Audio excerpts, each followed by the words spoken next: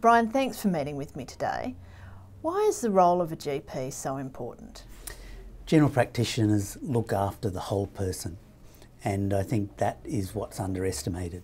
So when a patient comes in, it's not just the physical problem that they came in with, but it's also their family background, the other illnesses that they might have, and how they're coping with the presentation on that day. What are some of the things you like about being a GP? Look, I think the best thing about general practice is a relationship with patients. When they come in, they're an individual.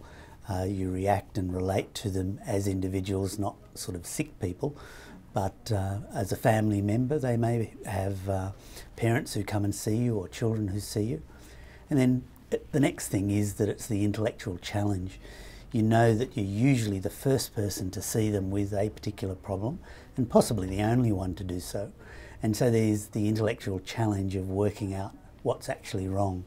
For example, if it's a chest pain, is it heart or is it something else far less troublesome?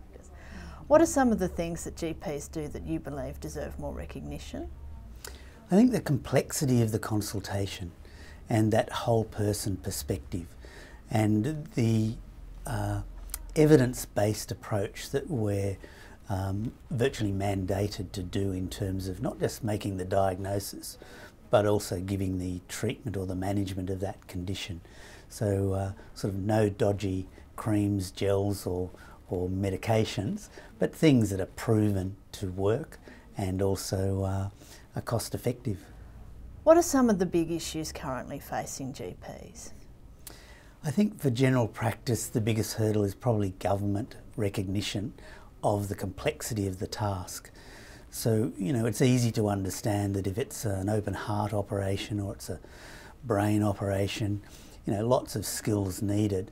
But just for a simple diagnosis of, as I said, chest pain, is it something that's going to kill the patient in the next few hours and so needs to be rushed to a hospital? Or is it something that needs simpler treatment?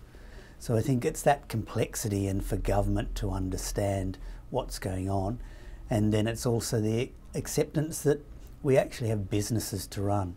There are other staff involved in running the practice, and there are costs of rent, the IT, all those things that make it a business that needs to be profitable, let alone what the doctor gets paid for that professional and high level intellectual input. Given we're seeing more chronic disease in New South Wales, can GPs do more to help keep patients out of hospital? I think, as I said before, it's that relationship with the patient, and that goes to continuity of care.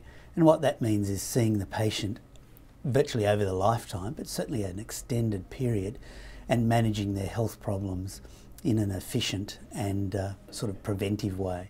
So it's identifying what issues they have that are risks to their health.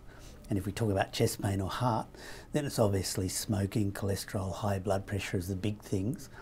And knowing that patient's family history goes to much better care. And it's that continuity that you can have a plan to prevent ill health.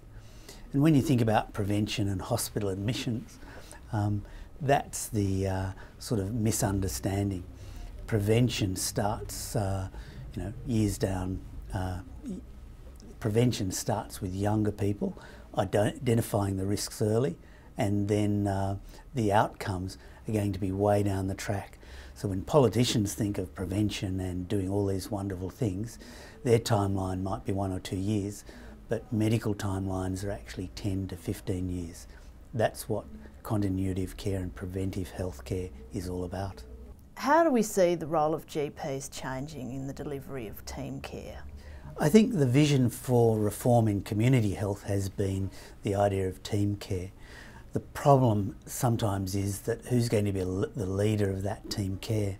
And really, the doctor, the medical person, has to be the leader, because they're the only one with the training to diagnose and manage in a holistic way.